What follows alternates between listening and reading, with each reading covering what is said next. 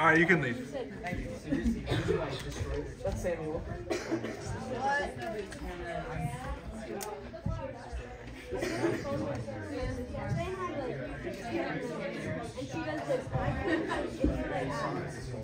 She turns it all into yes, I love white.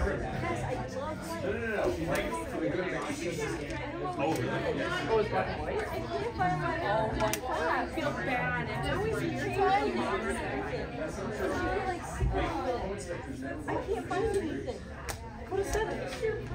So this is I am. That's the 13 and then I go here for myself. But I can't do anything. I have to go through and read all of them. Oh, sure. Okay. No, she did it together too. I don't know what she did. Oh, captain's orders. Yeah, you either love it or hate it. Some people love it. Oh, well, Bryn disagrees. She loves it. I love it. Aiden loves it. Alright, you guys don't get a hymnal, a songbook? Way to go. If you don't get a songbook, get one now. Like me, I get a songbook. We don't want to flood the aisle. Okay, go straight up. Plus, I do everything myself.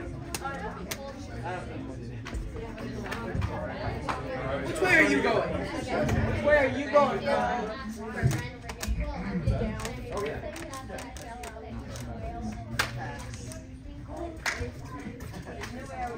Alright, great.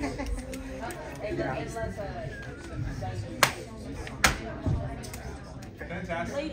Alright, I got 2 pieces of business really quick, and then we're going to talk about what the Lord's doing in your guys' lives. So let's talk about one. You guys ready for the spring advance? Yeah. One side is, and the other side's not. The spring advance is going to be March 15th, 16th.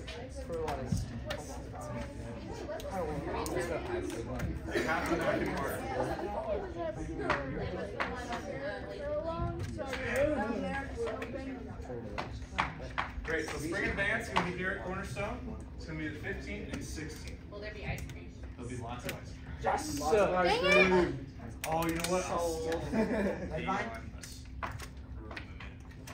Last time we didn't have ice cream, we were all depressed. It's gonna be there. It's gonna be there for the rest of us. We're gonna try something this year. We're gonna do 2 different events. So there's not gonna be any sleepover. All right. So it's gonna be 2 events. One Friday night and then Friday afternoon or Saturday afternoon. What? You guys are too much. It's not a lock-in anymore. It's a spring advance. What are we advancing? Where are we supposed to go? What are we advancing? Well, you don't have to go home. I'll teach it. We can stay over the night, right, Joel? We can tease it. We can tease it if they want to lock in. No? We'll talk about it. Okay. That's actually day room around. Love it. I don't think you know what you're What? Anyways, mark your calendars, guys. March 15th and 16th is gonna be here at the church. What would you guys want to talk about, learn about? I haven't thought of anything good. Jesus. Jesus, absolutely everything is Cornerstone. What else? Brad? I want to play zombie tag and break into the Yo, check this out. Yeah, Jay. Spiritual armor of God. You should have videotaped it. Nope. You should have videoed it. Armor of God. Disappointed. That'd be good. Was he? I might be better. He seemed really quiet. He gets pissed off. And then, like, Jake wants to do with this strictly about the injury, gospel. and then he runs off his bed. Oh, the gospel. Well, that was pathetic. No. Anything else? Brayden, what do you want to learn about? Holy living. Holy living. We did that a couple years ago. Well, that's enough. That's a good I was one. on the spot. Anything else? I don't think it was Retreating. what you think that is. Brayden said retreating. Is that right? Sleeping. I like sleeping. Yeah. The godliness. And food. Food's good. Rest. Rest. Good. Food. That'd be good. Rest would be a good one. Yeah. Okay, cool. I'll keep that in mind. Great. Right. Lights out at midnight. Lights out at midnight. You guys are going home at midnight. Yeah. So actually, what is it going to be like? We'll tell you. We'll tell you guys later. I'm just telling you, mark your calendars now. All right. So you guys plan. This weekend. We think God's word is like ice cream. Looks like ice Yeah. I have a whole lot of Cool. And the second thing, all you high schoolers, who's 14 and older, raise your hand. I'll be 14 Great. in February. If you're 14 or older, high schoolers, you have the opportunity to participate in VBS this summer. We're starting to get that If I'm here. When is it? It's end of June. It's the end of June. Oh, So VBS. So if you guys are new or you haven't been here before, what we do in youth ministry is that we take our high school students and we take a week intentionally to be a mission together to do VBS at our church. And this year, if you guys participate in the one at Cornerstone, we're going to do another one across the state. We do the same thing, like spend the night over there, spend the whole week over on the western side of Montana, and be able to go to like Glacier, which would be really cool. But it's only for people who commit to doing and training for the VBS for here in Billings, and for the other one that's in the second week of July. All right, so high schoolers, if you want to do that, please come and talk to me after youth group, and we'll get started with that. Yes. How far in advance do you have to commit? After the advance. So like from March, like the midway of March all the way to June. It's like 8 weeks. So Cause you got it. for the ones that are like super busy in the summer, can we do an alternate, like go downtown and help at the soup kitchen trip? Sure. If you want, you want to put it on, Like that'd be a great. service project? Sure, that'd be great. Does anybody want to go downtown and do some service projects? But it's so good for you guys at your age, you might. I think so. So, We're intentionally like doing like all the kids that want it down there. That's gonna be the kids that we're gonna do the VBS for. So like last year, Silas he like led the games. Him and Jace did the games. Sadie and Lily did. Sadie did the crafts for all the kids. Lily did the movie for all the kids. Who else was there last year? Wait, what kind of Adeline helped with Bible teaching. Clara was there with a leader, helper, right? Brady Gahagan. Brady, yep. May they have fun in Tennessee. Yeah. Who else was there? You said that like rest in peace. Rest in peace. Anyway, if you're 14, you have to be 14 or older to participate. So if I turn 14, Nope, you got to be 14 now. What if he's disappointment. What if he's 14 like at the end of the month? What did I say? You gotta be 14 now. Like my birthday was tomorrow. You gotta be in high school or 14, alright? Sound good? Everyone give me a thumbs up. I don't see all the thumbs up yet. Still waiting on a couple thumbs up. Still waiting on a couple thumbs up. Still waiting on a couple thumbs up. Thumbs up on what? You understand. Life. Oh, I understand. I thought you were like trying to like, are you signing up for this? Like, I don't know, like. Do you understand? I thought you were like signing a contract right Nope. That's it. That's all. All right. Cool. We got those two things out of the way. So we've been starting Abide and doing that kind of stuff this week and getting in the Bible. What's some of the things Lord's been teaching this week? I can go first. Break the ice. I love Proverbs. I'm loving to go through Proverbs again and like seeing all the sayings of wisdom and how they apply to my life. And one of them was Proverbs 11:30. It says, "The fruit of the righteous is a tree of life." So it's like those who live in the Lord, abiding, flourishing, like their life is like this tree that you come and enjoy the fruits of their lives.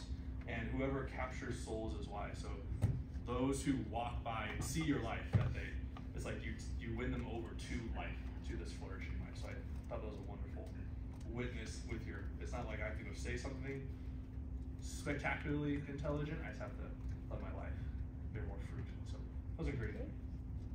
So anyone else get something to encourage them in the Word or something the Lord's teaching them in your time in God's Word?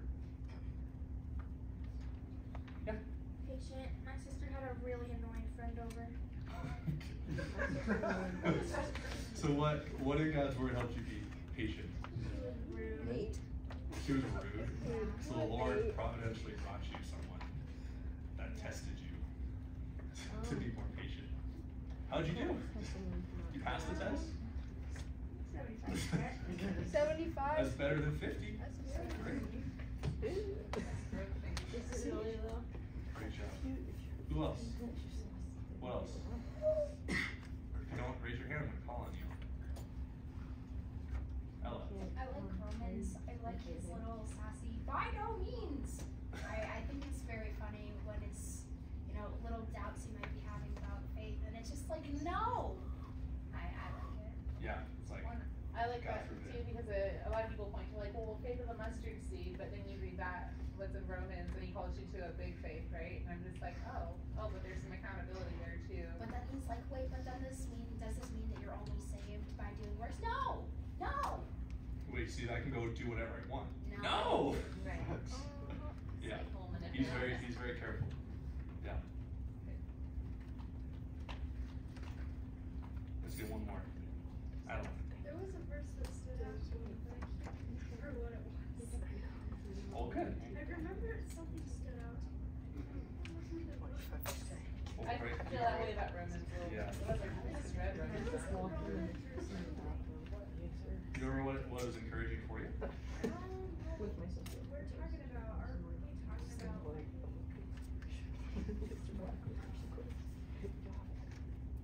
you're reminding me what we're talking about? God's word. Yeah, Yeah. there's something, I just can't remember. I didn't really write it. Well, good. That's okay. I'm glad you're in the Lord's word. Alright, how about Andrew? I think it was Proverbs 13:3 I read today. Yeah? Do you know what that one is? It was like talking about how like not to run your mouth, like if you're like at times like I feel like I have problems with that, like with stuff I do. Dude, yeah, it's whoever guards his mouth preserves his life, and he who opens his wide his lips comes to ruin. I underlined that one because I knew that one too. Do you guys ever heard the proverb that whoever shuts his mouth is considered wise? It's like literally you're smarter if you don't say anything. Take that tip. A lot of y'all. Is that why you do that? I'm so smart, Joel says. He never says anything in 2 Everyone's like years. silent. Yeah. We'll do it next time, okay? Awesome. Cool. Well, so throughout the week, be thinking of things you can come and share with everyone, because what's really cool about doing this thing about Warrior Planners being in the Word together is that one thing can encourage me, and then someone can see the exact same thing and say something completely different from the same verse, and it encourages both of us, right, to grow in the Lord. So that'd be something we can encourage each other with, grow with, talk about with your groups, with your leaders, and it's just something to be connected as a youth group. So continue to do that each week. So be writing down things you see throughout the week and let us know about it. All right, sound good? Give me a thumbs up. So wait on a couple thumbs up. Great. Fantastic. All right, let's all stand and sing to the Lord together. Go to page 35. Page 35. If you're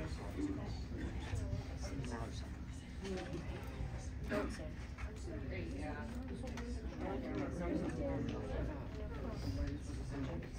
You read?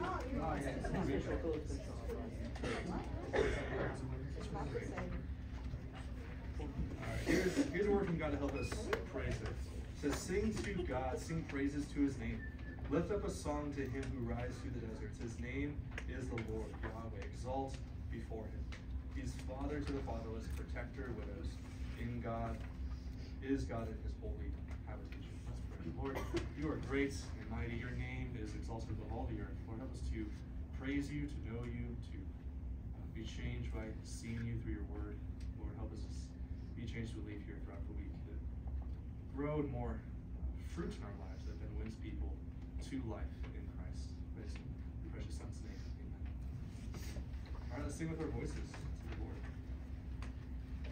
Praise to the Lord, the Almighty, the King of creation. Oh, my soul, praise him, for he is thy health and salvation. All ye who hear, now to his temple draw near. Join me in glad adoration. Praise to the Lord, who o'er all things so wondrously reigneth. Shelters thee under his wings, yes, so gently sustaineth. Hast thou not seen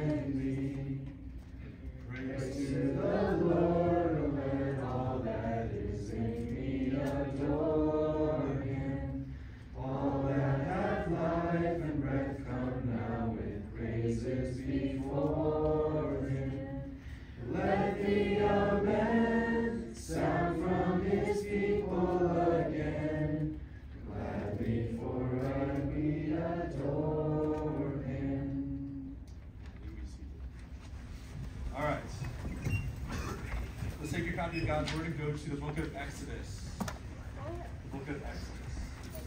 Tell me what happened last week with Exodus. What's going on? Raise your hand. What's going on in the book of Exodus? The last two chapters, first chapters 1 and 2 of Exodus.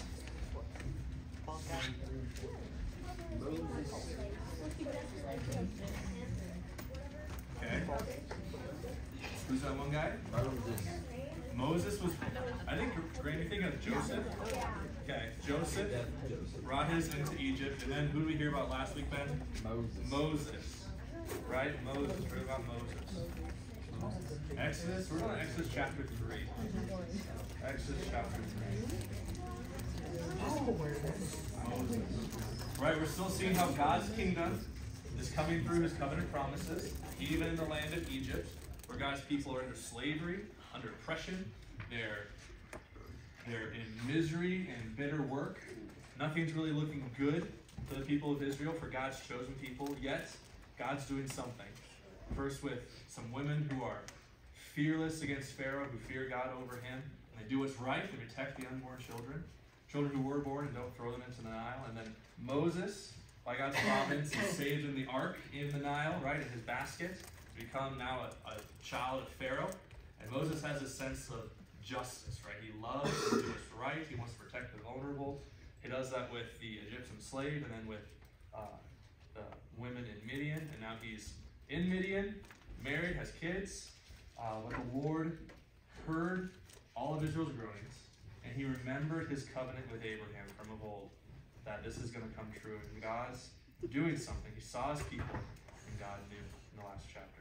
So let's pray, and let's look at Exodus chapter 3. We're about God's name. God's name.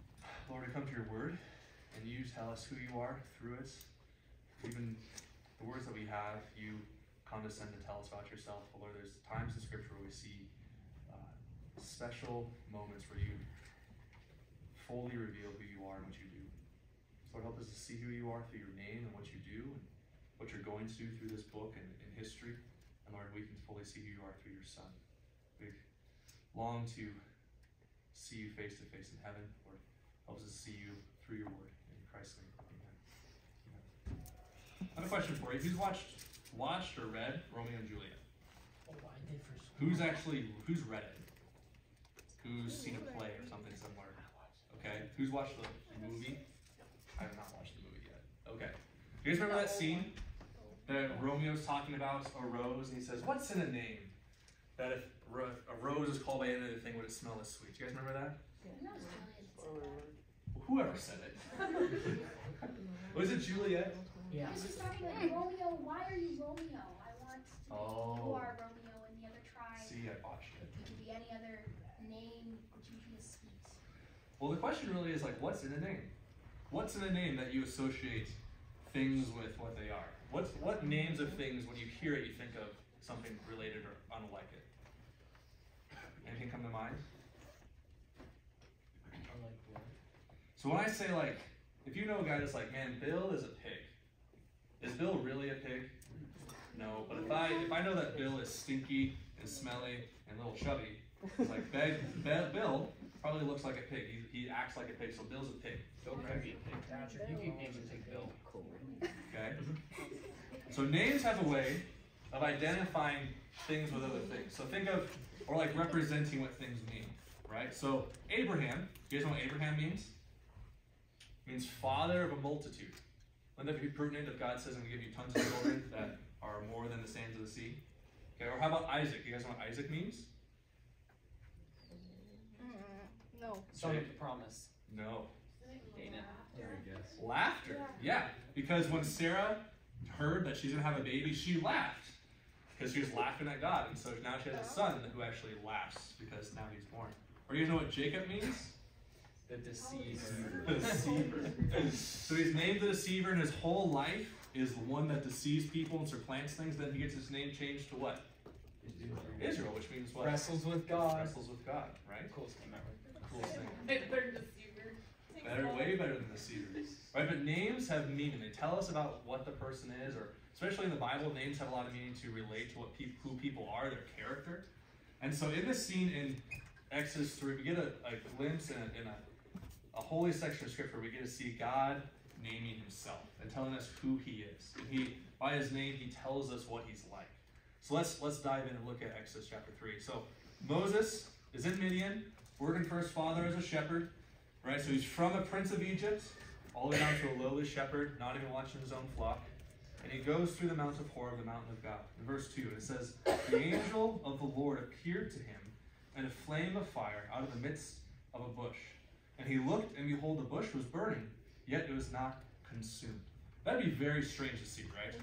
Every time you guys have a campfire, or you light the fire, the wood starts to burn, and then the wood starts to crumble in the fire because literally the wood's being consumed by the heat to give off the energy, right? Consumed by the fire. Well, in this way, all this fire is coming up, and its energy source is not the bush, right? The bush is on fire, the bush is engulfed in fire, and yet the fire, its energy is not the bush. It's from somewhere else, from someone else, from someone who has life in himself. So he sees this strange thing, and Moses said, "I'm going to turn aside and see this great sight, why this bush is not burned." And verse 4 says, "When the Lord saw that he had turned aside to see, God called to him out of the bush, says, 'Moses, Moses.' And Moses said, 'Here I am.' And he said, 'Do not come near. Take your sandals off your feet, for the place on which you are standing is holy ground.'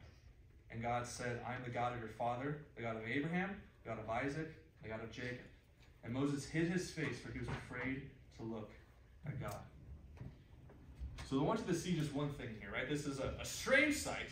Moses is being called by God into this conversation with him in this burning bush. And the one thing I want you to know is to remember that God is holy. God is holy. And what holy means is that things get set apart for a special use. Right? So the bush and that fire in that area, it wasn't holy when Moses was just walking around on the mountain. But it became holy when God's presence comes down and he is actually in the bush and speaking with Moses. His presence comes down and makes things holy. He makes things holy. So Moses doesn't tread lightly. He doesn't come in however way he wants to, saying, "Hey, what's up, God? How's it going?" No, he's fearful. He wants to cover his face, not even look at the Lord, at the God of heaven and earth. And he treads lightly on this holy ground. So it's to remind us that when we come into worship, when we come to see the Lord and to know him, he is holy. He is different. He is other than we are. And he needs to be treated as such, just like Moses is. He's afraid to just look at the Lord. So we shouldn't be willy-nilly coming in how we want to when we come to worship and know the Lord. So that's Moses being called in by the flaming bush. And 2, now God has seen, in verse 7, God's seen the affliction of his people. He's heard their cries. He knows their sufferings. So God is intimately knowledgeable about everything that's going on with his people. For the last 400 plus years, he knows exactly what's happening, right? I've seen what's going on. I've seen all the suffering they've been through, all the hardships they're doing. I've heard their cries for help, saying, "Lord, save us from this slavery." And I know what they're going through. I can see it. I know exactly what they're doing. And so I've come down to deliver them out of this. I've heard all these things. I've seen it. I know it. Now I'm going to do something about it. And Moses, you're going to be my guy. Down in verse 10, it says, "Come, I will send you to Pharaoh, that you may bring my people, the children of Israel, out of Egypt." Right? How would you feel if you got called by God on the flaming bush, saying, "Hey, you're going to be my guy to go take on the most powerful guy in all the known world, and you're going to save my people from all this bondage"? How would you feel? Fully equipped? Yeah, let's go. No. What do you think Moses says? What do you think is his first response? Run everywhere. Throw up, right in the spot. Look at verse 11. It says, Moses said to God, "Who am I that I should go to Pharaoh and bring the children of Israel out of Egypt?" He's like, I'm nobody. Like, I was a prince of Egypt. I'm a nobody shepherd now. I'm nobody. Like, what can I do? I'm not going to be able to do anything against this powerful guy. Like, I'm powerless. But God said to him, "I will be with you. I'll be with you. I'm going to go with you, and I'm going to call you. You're my man to do this. I'm going to go with you to do this, and here's a sign to show you this is going to happen. You're going to come back, right back to this spot, and you're going to worship me on this same mountain. So Moses is God's man. Even though Moses doesn't want to be God's man, he's going to be the man for the job. And God's going to point him to this task. And then look at verse 13. This is kind of the main section that I want to look at today.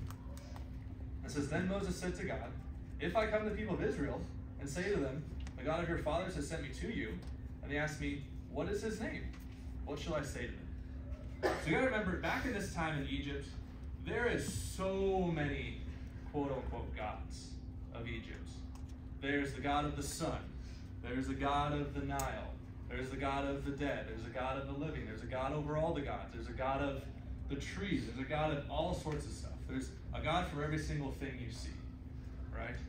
And even probably for Moses, he grew up in that, right? He grew up around all the Egyptian gods, probably doing all the things they were doing over there. He's grown up as a kid, going to the temples and whatever they're doing for rituals. And now he's a God of Abraham and Isaac, and even then probably there's some, like, who is this God? What's his name? Is he the same one that delivered Isaac from Abraham's sacrifice? Is he the one that wrestled with Jacob by the river and renamed him? Or is it the one that's all-powerful over all things? Which God is it? Which God is this God?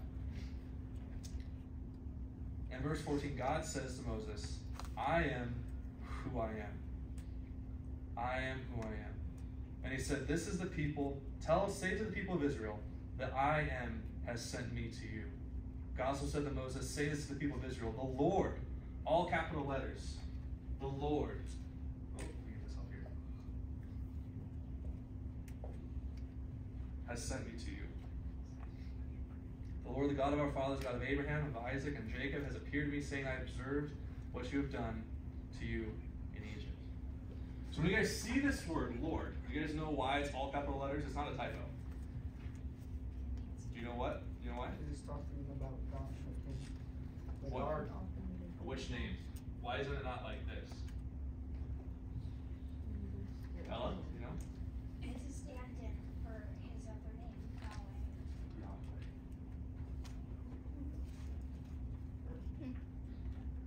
H. Oh, yeah, I spelled it wrong.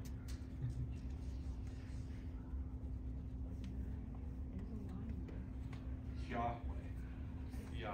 And you probably could spell it differently. You put an A in there. Yahweh.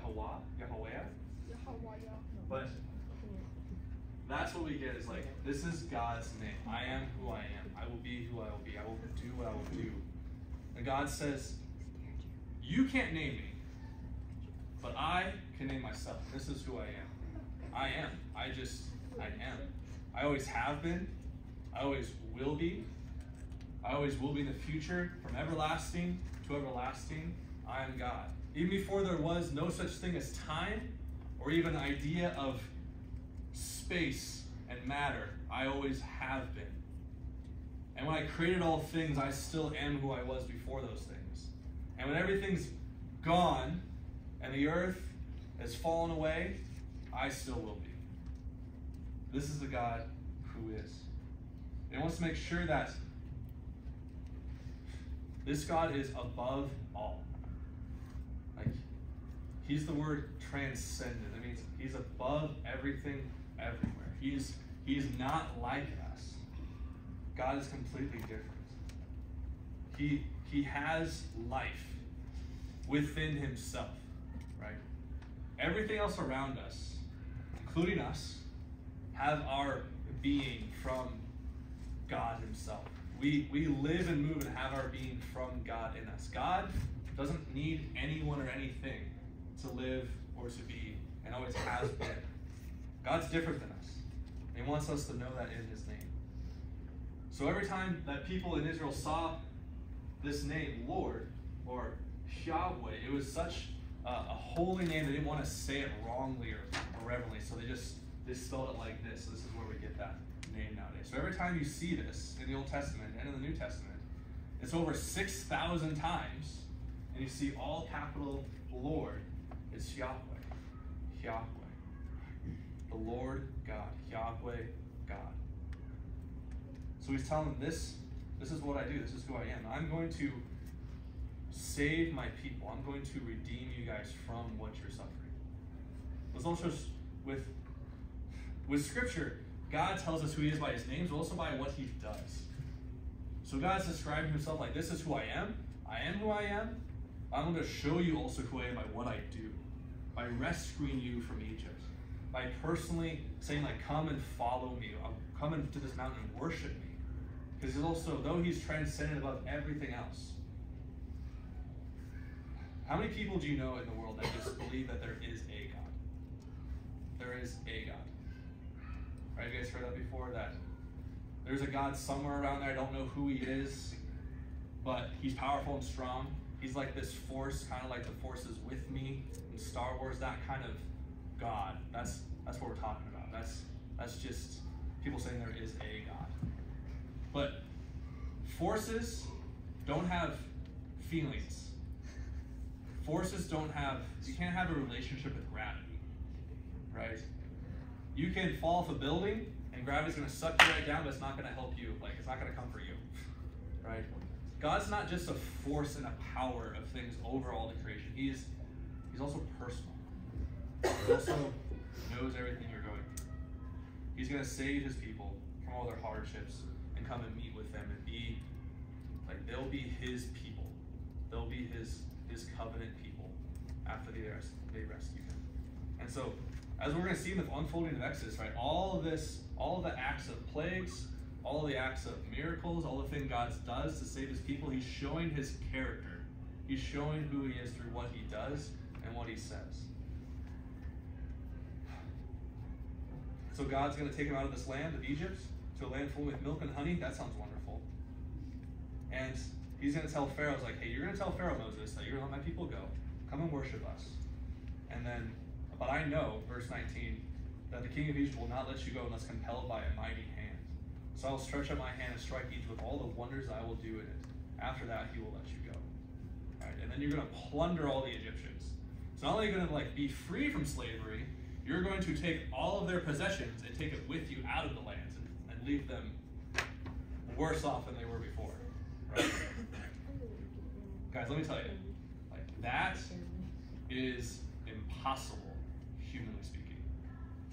Like, these slaves are not going to be able to do that on their own whatsoever. Like, if someone tells you this is just a story, it's impossible, humanly speaking, to have this happen. Only by God coming down, intervening for his people, are his people ever going to be rescued and become their own nation. Because it's not possible without God. It's not possible without God. He comes to save his people. So God reveals himself in his names most fully. He never revealed to Abraham that I am who I am, or to Isaac, or to Jacob. But now, in Exodus, in this time, he's saying, I am who I am. He's revealing himself. But still, it's still hidden. There's still a veil over who God is. We still don't quite know who he is in the Old Testament. There's still things that don't quite make sense. It doesn't make sense until you get to the New Testament. So actually, turn with me to John chapter 8. Turn with me to John chapter 8.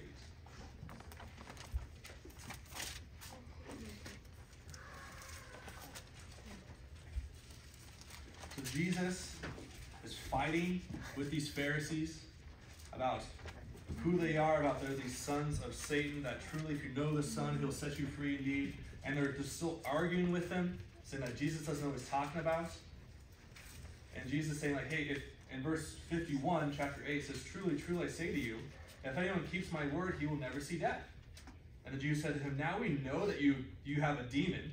Abraham died, as did the prophets. Yet you say, if anyone keeps my word, he will never die. Are you greater than our father Abraham who died and the prophets who died? Who do you make yourself out to be? Who do you make yourself out to be? It's like Jesus trying to tell us, like, hey, I am who I say I am. But I'm going to tell you exactly who I am. Look at verse 58. Jesus said to him, truly, truly, I say to you, before Abraham was, I am. And that word, it's not just like I am. It literally means like, I am who I am. I am Yahweh. I am that God. I am that one. So Jesus, he fully More than God can tell us. Like God has to come down and live with us to show us who he is in the flesh. Because in John 14, one of the disciples saying, like, Jesus, just show us the Father. Just show us Yahweh. Just show us that and we'll be satisfied. And he says, man, do you not know who I am? If you've seen me, you've seen him. We're one. If you've seen me, you know exactly who my Father is. So only in the New Testament, only fully in Jesus do you see fully who God is. He's Father, Son, and Spirit. Which is beautiful to say, like, what is a compassionate father? And you see a dad who loves his kids in action. What does that tell you about him and his love for them? How can you describe that by seeing that in action? That's who God is for us. He's our Father who loves us, who gave his Son to die for us, that we may be adopted by the Spirit to know him and to be in his family and to be one with him.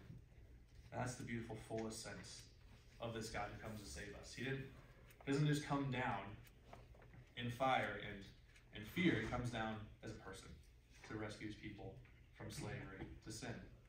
And it's beautiful to see that there's nothing else that God could say besides than giving us Jesus. So if we want to know who God is, we got to look at Exodus 3 and see his name. But also look to Christ, who he's the exact imprint, the exact person, the exact image of God that we can see. We can see him. So be encouraged. Look to the Lord. Look to the Son as we can see God fully displayed. And look to the things he's going to do in the Exodus that shows his character, who God is. We'll look at, Lord willing, next week. Let's pray. Lord, Father in heaven, we're thankful that you reveal yourself in ways that tell us who you are, that you're not a God who is shrouded in mystery. Lord, you tell us who you are. You tell us what you do, and you give us a glimpse of yourself, Lord. Help us to look to Christ and see the fullness of who you would show us to be. Lord, help us to see Christ more and more. In your Son's name. All right, let's go in our groups.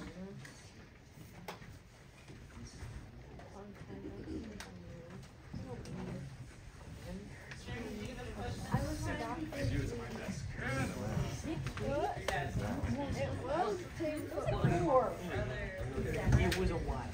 It was a very long time. Logan was depressed.